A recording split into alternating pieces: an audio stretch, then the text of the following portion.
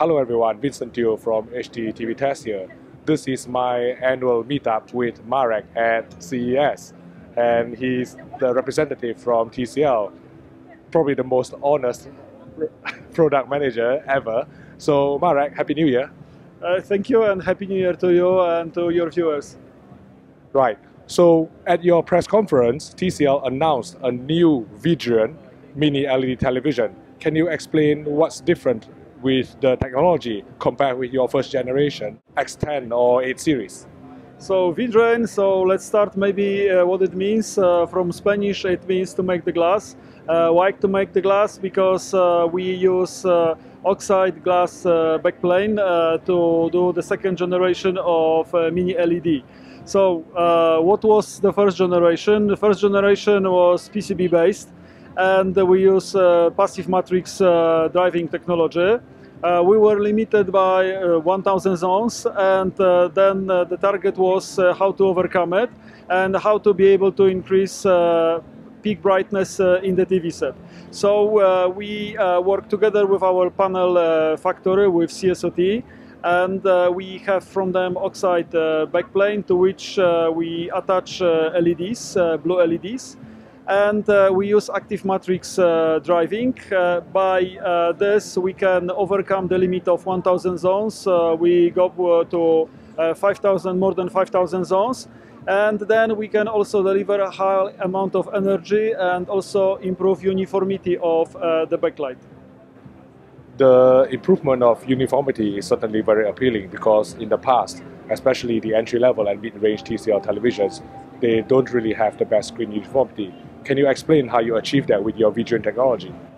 Well, if you look on the backlight, and especially on full array local dimming, if you want to deliver high peak brightness, then you have different areas consuming different amount of energy.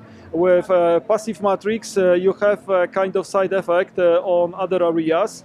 And with active matrix, it is generally managed separately, because energy is delivered to the backplane, and then driving is done in an active matrix way. Now, I know that this is only a prototype at the moment. Is there any timeline on of this, when this will come to the market? Well, currently on the market we have passive matrix mini LED solution, and this active matrix mini LED solution will come this year to the market.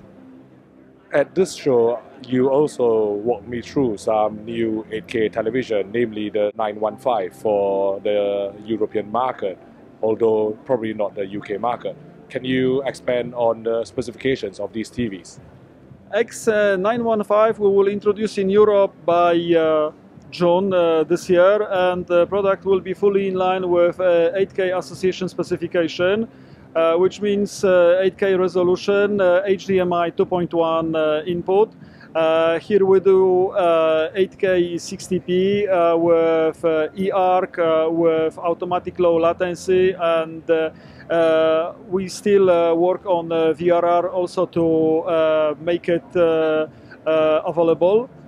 Then it means also that the product comes with quite high brightness, peak brightness of around 1000 nits. We have also full array local dimming here.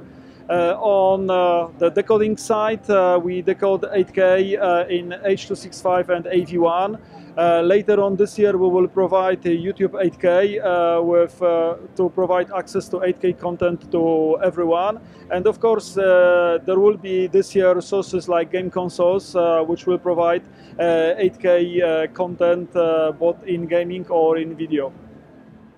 When you talk about HDMI 2.1 certification, can you confirm that you support all the features of HDMI 2.1, including eARC and variable refresh rate? Well, as I said, for this X915, the major target was to be fully compatible with HDMI 2.1 specification for 8K products, resolution, but also eARC and also automatic low latency. VRR is a specification which is linked to the panel, And then I think once we will be closer to manufacturing, I will be able to confirm that the VRR is also supported. Okay, what is the status of the X10? Because it was meant to arrive late last year in the European market, but I don't think it went on sale. Will it go on sale this year?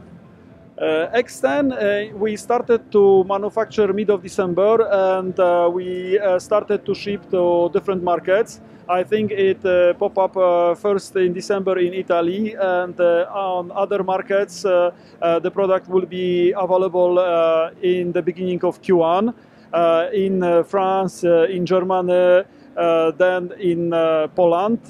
So production is started. You are also welcome to our factory to have your X10 test and be able to publish this test and compare it with products which are at the same prices and see how supreme is X10. I will certainly take you up on your offer. When I looked at the Vidrian prototype, it looked extremely impressive with really high color volume and also inky blacks that is afforded by the high number of local dimming zones. You mentioned that there is 5,000 and maybe more specifically 5,184. Is that correct? And what would be the peak brightness that this set is capable of? Well, the product we have here is overpassing 1,000 nits. And then, as I said, we are not as much limited with peak brightness as with passive matrix technology. The key difference between UHD and 8K TV set is panel transparency or translucency. In 8K it is half of UHD, so we have to produce 2 times more light behind the screen to have the same peak brightness in front of the screen.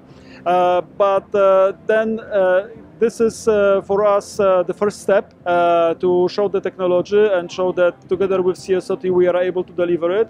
But I think in something 6 months from now we will be able to provide exact specification and peak brightness. Thanks a lot for this interview. Again, I wish you to have a good show. Thank you for your visit, and see you in our factory with X10 test.